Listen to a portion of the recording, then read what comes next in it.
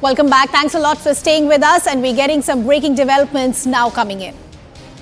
And this is a CNN News 18 exclusive. The Pathankot attack mastermind Shahid Latif, in fact, has been killed in Pakistan in a mosque. The Jaish-e-Mohammaed terrorist Shahid Latif, believed to be the mastermind of the 2016 attack on an Indian Air Force base in Pathankot, in fact, was gunned down on Wednesday. This was by unidentified assailants in a mosque in Pakistan. We'll get more details of what really happened. But this is the picture that we're putting out of Shahid Latif, as we pointed out, the man who's known to be the mastermind of the 2016 attack. Let's also now bring in our colleague Anand Narasimhan, who is joining us on the broadcast. Anand, just give us a little more details of how he in fact was gunned down, whether this in fact has been confirmed by local authorities in Pakistan. More importantly, give us more details about this designated terrorist.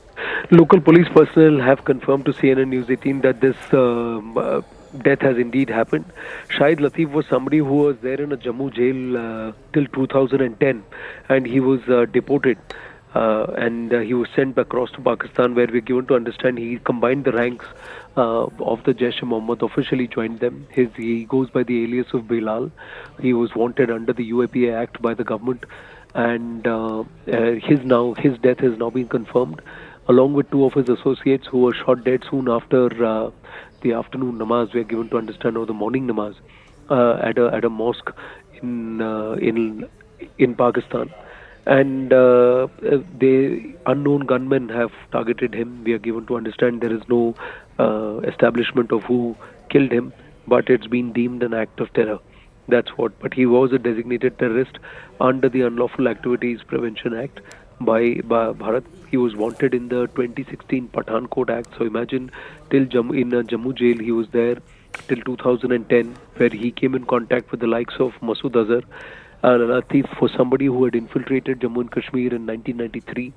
And then he goes back to Pakistan, comes back, and then he was known as the mastermind of the Pathankot attack at the Indian Air Force base on the 2nd of January, an operation that lasted for about 17 hours.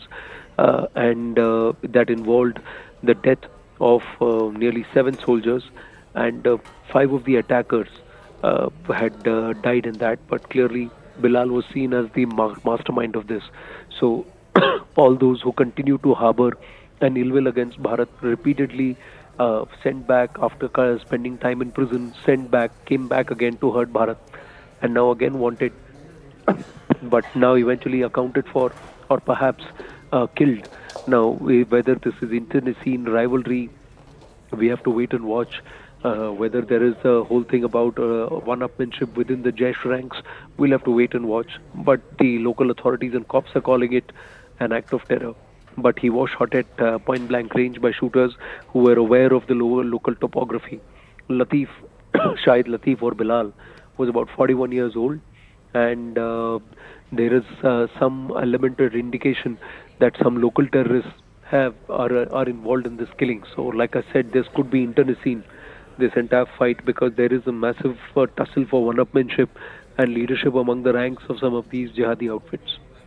So as Anand is pointing out, we still don't have clarity as to who were the people behind this mastermind in fact being gunned down, whether this was personal enmity or whether it was something else. Anand, other details that we're also now picking up is details of how this man was active in the last few years. He in fact had infiltrated into the Kashmir Valley in 1993, was then arrested a year later. He was in Jammu jail with Masood Azhar, founder of the JEM, till about 2010. Is there any other details coming up of his latest activities by officials on the ground? Well, what we're given to understand is that this man, like you said, who infiltrated into Jammu and Kashmir in the 90s, was part of the Harkat-ul-Mujahideen, which is the parent group of the Jaish-e-Mohammaed. Now, Harkat was a splinter group of the Harkat-e-Jihadi Islami that was engaged in Afghan jihad against the Soviet Union. But as they entered Jammu and Kashmir, the two factions combined ranks to form the Harkat-ul-Ansar in 1994. That later on evolved into the Jaish-e-Mohammaed. But what we are given to understand is that there were Latif was also one of the terrorists who was holed up inside Hazrat Bal Shrine during the siege in 1993. That was when 40 terrorists were actually holed up. A lot of them were also locals, but there were also people who had come in or infiltrated from Pakistan. Now, a point is that NIA claims that Latif was a member of the Harkat-ul-Mujahideen, but the Jammu and Kashmir records at that time showed that he was part of the Jamiatul-Mujahideen. And there is a reason why his deportation was also opposed in 2010 when he was in a Jammu jail. But he came back in 2016, and we are given to understand that he has been on the radar of the NIA ever since the Pathankot attack, and he was a wanted person. But larger question is, how is this person who is wanted by Bharat for unlawful activities on our soil getting free passage and free run in Pakistan? And if he's been done in by local terrorists, imagine what's happening and what's the current state of affairs on ground in Pakistan. True, Anand. We'll have to leave that conversation there. Appreciate you helping us with those details. We, in fact, also have retired Major General S.P. Sinha also now joining us on the broadcast. So good to have you with us here on CNN News 18. The details that are now coming in from Pakistan, they're still sketchy, but they, in fact, are now confirming that the man or the mastermind behind the Pathankot Act way back in 2016, Shahid Latif, in fact, has been killed in Pakistan. But what is interesting as of now is the people behind this gunning are unidentified, and the reason also stays unknown. It's a great day. It's a great news for India, great news for Bharat, and I'm personally very happy that the culprits who have caused death to many are being brought to the book, and they are being taught a lesson. The most happiest part is I call these people who have been instrumental in liquidating about, I think, last 6 months, about 14 to 15, these jihadis have been sent to 72 who's. The question arises in everybody's mind, who are these people? And, I can just throw a hint. They are friends of India. They are well-wishers of India who are prepared to in Pakistan. Can you imagine Pakistan, which was considered a safe haven for these terrorists, now is not able to protect its own asset? This is the irony. ISI is not able to protect its own asset.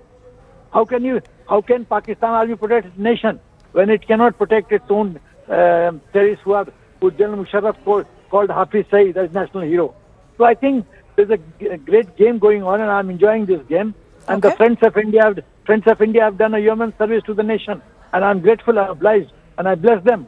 I'm blessed that keep doing this job, excellent job. I bless. My Ashirwad to you. Okay. I think personally, I'm very happy. Okay, so we'll have to leave that conversation there. Appreciate you joining us here on CNN News 18.